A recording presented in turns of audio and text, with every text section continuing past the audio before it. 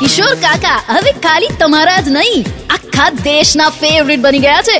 Gold જીતી ગયા છે, ગોલ્ડ.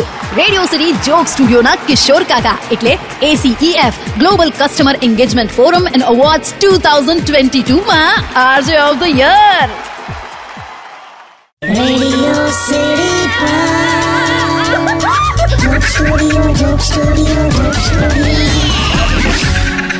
હેલો, નમસ્કાર મારા વાલા ગુજરાતીઓ, કેમ છો? Welcome to radio city joke studio.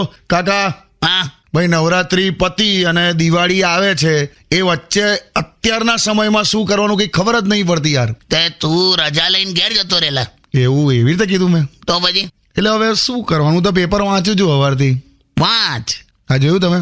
હું લા દેશમાં સૌથી સસ્તી ઇલેક્ટ્રિક કાર ટાટાએ લોન્ચ કરી. હા, મેં જો હવે છે ને આ બીજી બધી તકલીફો ચાલુ થશે લા. કેમ, આ તો સારું ના કહેવાય? એ રીતે નહીં લા. અત્યાર સુધી કેવું ઘરે મહેમાન આવે ને તો મોબાઈલનું ચાર્જર માંગતા હતા, હવે ગાડીનું ચાર્જર માંગશે. તું જોજે. લાવ ને કે ગાડી ચાર્જ કરી છે, લાવ ને. પણ આ જે ઇલેક્ટ્રિક સ્કૂટર આયા છે ને માર્કેટમાં, હા, એ કંપનીઓને મારી રિક્વેસ્ટ છે કે એના હોર્ન મોટા કરાવો. પોમ્પ. કેમ? પેલા બાજુમથી આમ સુર કરી નીકળી જાય, ખબર જ નહીં પડતી યાર. આ સાયલેન્સ ના લીધે ભટકાઈશું કોકવાર આપણે, જોજે. પણ આ નેશનલ ન્યૂઝ છોડ, તે લોકલ ન્યૂઝ વાંચ્યા? 3 જણ સટ્ટો રમતા પકડાયા છે. અત્યારે તો ક્રિકેટની સિરીઝ પણ નથી ચાલતી, એના પર નતા રમતા લા. તો આજે વંદે ભારત ટ્રેનને કયું જાનવર ભટકાશે એના પર સટ્ટો રમતા હતા. બોલ, હે ખરા લોકો છે યાર. Stay tuned with Kishore Kaka only on Radio City 91.1. Only on Radio City. Radio City.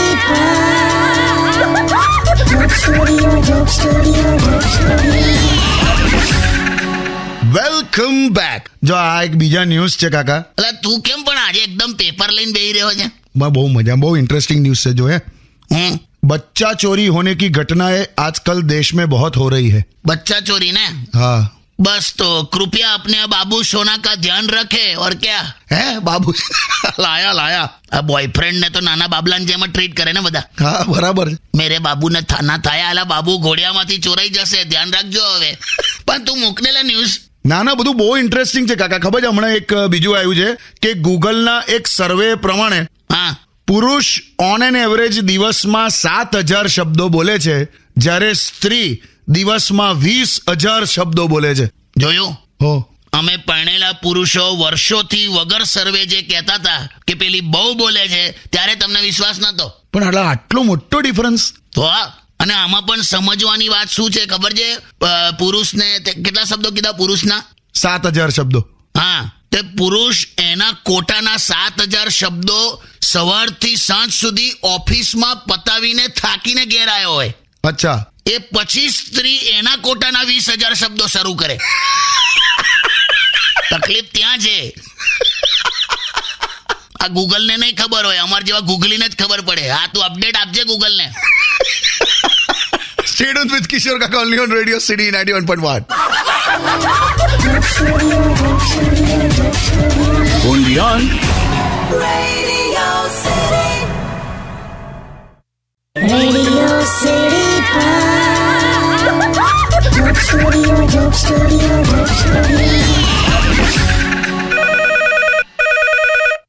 Welcome back. Phone આવ્યો હવે. હા, ઉપાડો, તમારી તરફ જ છે. હેલો, સાંભળો ને. હા બોલ. હું શું કહું છું? હા બોલ ને.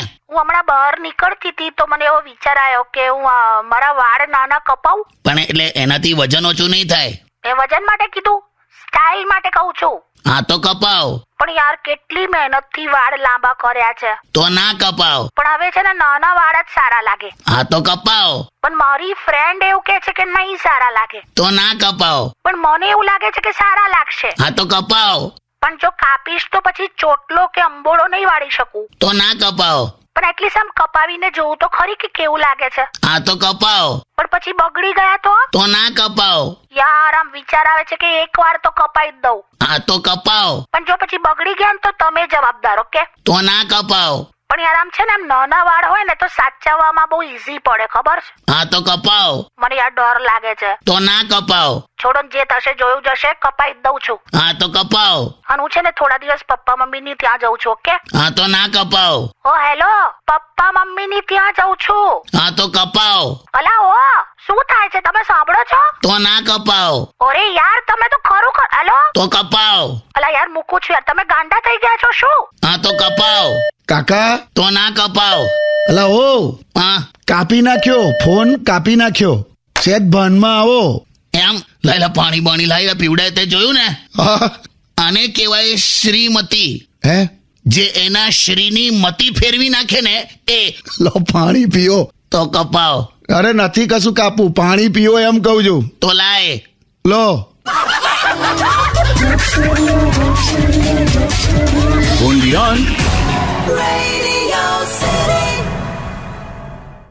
Radio City. Joke Studio.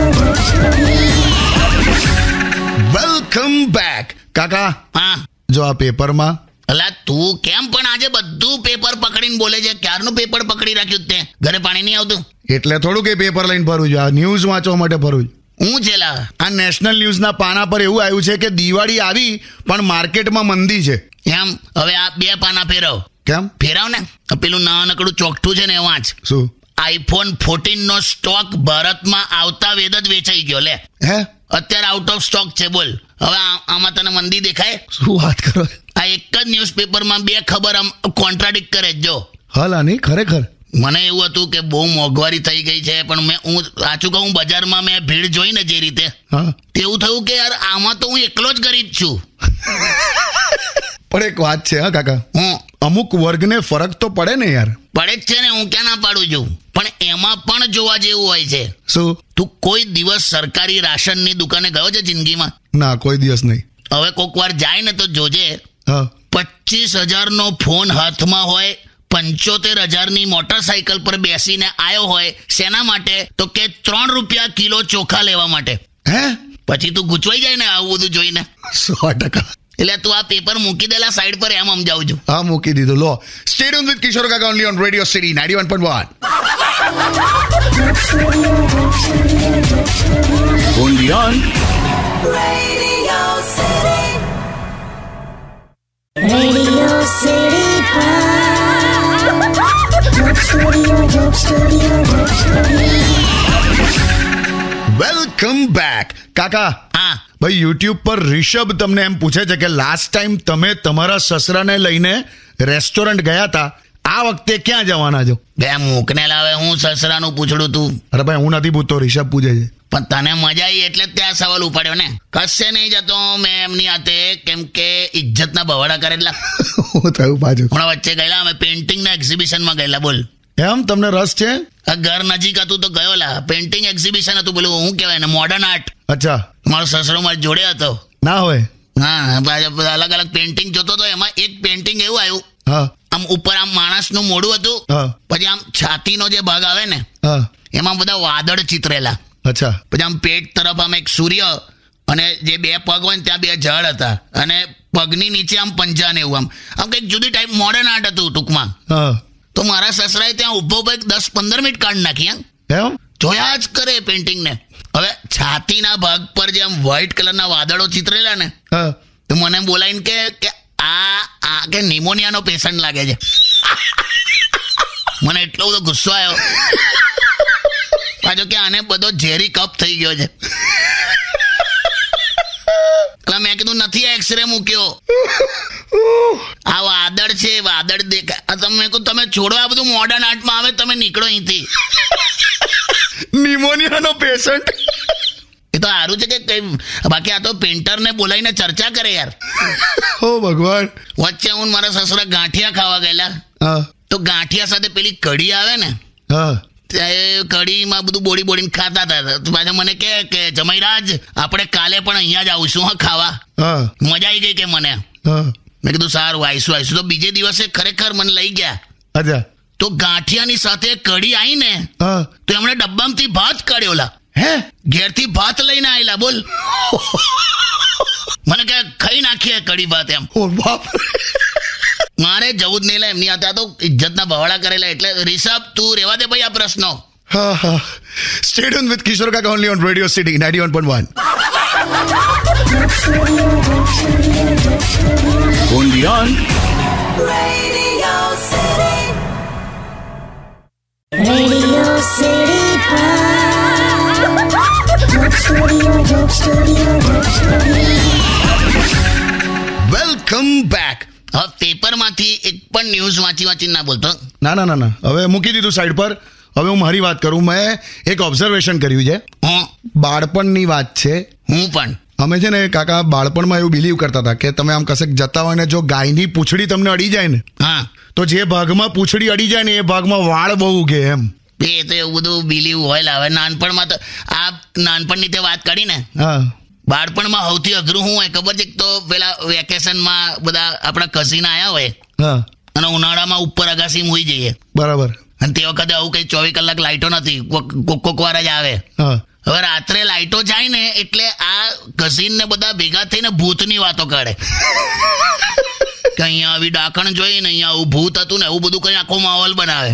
બરાબર. પછી આમાંનું જે કોઈ મોટું હોય ને, હા, એ અમારા નાના અમને લોકોને કેવું કામ સોંપે ખબર છે? કેવું?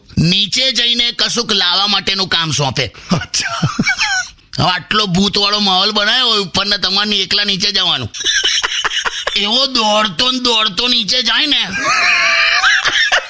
સડસડાટ પહોંચી જાય નીચે, અને જે કઈ લાવા કરવાનું હોય ને હાથમાં લઈ અને પછી ઉપર આવતી વખતે મોટેથી ગીતો ગાય. કિસી કી મુસ્કુરાહટો પે હો નિસાર, જીના ઇસી કા નામ હે. એવું કરીને સ્પીડમાં એટલો આવી જાય ને ફટાફટ. ઓ ભગવાન. અને ઉપર આવ્યા પછી એવી હસ થાય ને, એવું થાય જાણે આમ એક મોટી વિપદામાંથી આપણે બચી ગયા હોય ને. હજી મેં તો જોયું છે, હા, હજી પણ બાળકવાળા લક્ષણો આ ઉંમરે પણ છે. એમ? રસ્તે જતા ઠોકર વાગે ને, હા, તો આમ પલટીને પથ્થર તરફ એ રીતે જુએ જાણે હમણાં પથ્થર એવું કહેશે કે આમ સોરી. હા, હવે જાને લાવે વાગ્યું છે તો. Stay tuned with Kishore Kaka only on Radio City 91.1. Only on Radio City. Radio City. Joke Studio. Welcome back. ભાઈ આપણે એક બ્રેક પર ગયા ને પહેલા કઈ કાકા કઈક કહેતા હતા આપણને. કોને યાર? એટલે મારે એવું કેવું છે કે આપણે એવું બોલીએ છીએ ને કે ભાઈ રીલ લાઈફ અને રિયલ લાઈફ એ બેમાં ડિફરન્સ હોય. બરાબર છે. પણ મેં તો રિયલ લાઈફની પણ રિયાલિટી અલગ હોય એવા અનુભવ કર્યા જ. બોલ. હા, હાવ ભોળો દેખાતો માણસ હાવ ગિલિન્ડર નીકળે. હા, એ તો પેપરમાં જોયું. પેપર વાળી વાત મૂકી દે તું, સવારથી પેપરમાં છેલા. હા, ઓકે. અને તમારી જનરેશનમાં પણ મેં જોયું આ બધું ડિફરન્સ. શું?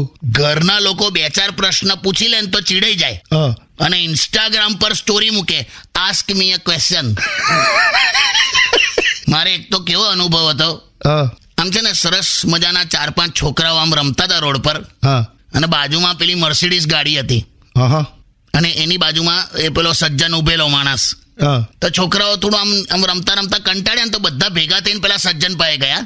હા, અને એટલા નાના ક્યુટ છોકરાઓ તો પેલા ભાઈને કહે છે કે આ મર્સિડીઝ ગાડીની ઉપર ચડીને અમારે રમવું છે. બોલો, શું વાત કરો છો? તો એ તું જો પેલો માણસ સહેજ પણ વિચલિત ના થયો, કઈ નહીં, એના ચહેરા પર એક સ્માઇલ, અને છોકરાઓને જુએ એટલો ભાવુક થઈ ગયો, અને પાછો કે હા ચાલો જાઓ રમો. હે? તો અને છોકરાઓ જે ચડ્યા છે મર્સિડીઝ પર, અરે બાપરે, કૂદ કરે, રમ્યા કરે. અમુક બોનેટ પર કૂદે, ડેકી પર કૂદે, છજ્જા પર કૂદે. શું વાત કરો છો? આમ ચોખ્ખું દેખાય કે ગોબા પડી રહ્યા છે, સ્ક્રેચ પડે છે, પણ પેલા સજ્જનના ચહેરા પર એક એટલું સરસ આમ સ્માઇલ હતી, અને આમ અંદરથી ભાવુક થઈ ગયેલો હોય બાળકોને જોઈને. હા. આખી વાતમાં 2 વસ્તુ નોંધવાની છે. શું?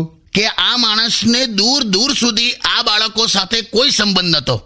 બરાબર. અને આ માણસને એક ગાડી સાથે પણ દૂર સુધી કોઈ સંબંધ નતો. હે? એવું હતું. એટલે ગાડી એની નથી? ના. તો હું હવે પછી માણસાઈ બતાવું યાર. હું એ જ કહું છું. તમે તો યાર, આપણું આવું જ છે. આપણે ઉપરથી જ જોઈએ છે બધું. રિયાલિટી બહુ તમે ઊંડા ઉતરો ને તો જ રિયાલિટી ખબર પડે. અરે બાપરે. હવે જેની કરોડોની એ ગાડી હશે એને તો કેવું થઈ ગયું હશે. ખ્યાલ આવ્યો તને? ટૂંકમાં મને ખ્યાલ આવી ગયો કે ઊંડા ઉતરીએ ને તો જ માણસની રિયાલિટી ખબર પડે. હા, Stay tuned with Kishore Kaka only on Radio City 91.1. Only on Radio City. Radio City. Joke Studio. Welcome back. કાકા, હા. દિવાળીની સાફ સફાઈ ચાલુ કરી? કોઈ મતલબ જ નહીં લા એનો. કેમ? માળીએ ચડો, વસ્તુઓ ઉતારો તો અડધી તારા કાકીની કામની નીકળે, અડધી મારા કામની નીકળે. સરવાળે એકે વસ્તુ ઘરની બહાર ફેંકતા નથી આપણે. ઘરમાં ને ઘરમાં હોય, પાછું જ્યાં હતું ત્યાં મૂકી દેવાનું. એનો શું મતલબ યાર? અરે પણ અને હું હમણાં એક મેસેજ વોટ્સએપ પર કેવો આવ્યો, શું? ભાઈએ એવું લખ્યું હા, કે ઘરમાં સફાઈ કરતી વખતે ઘણીવાર પત્ની દ્વારા છુપાવેલી રોકડ રકમ તમને મળી શકે છે.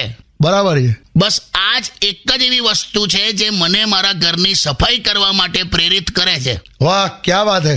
અને એની પત્નીએ એના ફ્રેન્ડ સર્કલના વોટ્સએપ ગ્રુપમાં એવું લખ્યું હો, કે હું મારા ઘરમાં અમુક જગ્યાએ થોડા રૂપિયા છુપાવીને રાખી દઉં છું. ઓહો, એ રૂપિયા કે મારા પતિને મળે એટલે એ કામ કરવા માટે પ્રોત્સાહિત થાય છે. એ બાને ઘરની સફાઈ થાય છે અને ઘરના રૂપિયા ઘરમાં જ રહે છે. શું વાત છે. એટલે આવું બધું છે લા. કાકી પણ આવું જ કરે છે? ના જરા એ તો બકા એટલે કે એ તો ડાયરેક્ટ ધમકાઈને જ કામ લે છે. એવું? એ પહેલા પ્રેશર આપે અને પછી યાદ કરીને પ્રેશરની ગોળી આપે. અચ્છા. Stay tuned with Radio City 91.1. Only on Radio City. કિશોર કાકા હવે ખાલી તમારા જ નહીં, આખા દેશના ફેવરિટ બની ગયા છે. ગોલ્ડ જીતી ગયા છે, ગોલ્ડ. રેડિયો સિટી જોક સ્ટુડિયોના કિશોર કાકા એટલે ACEF global customer engagement forum and awards 2022 માં RJ ઓફ ધ યર.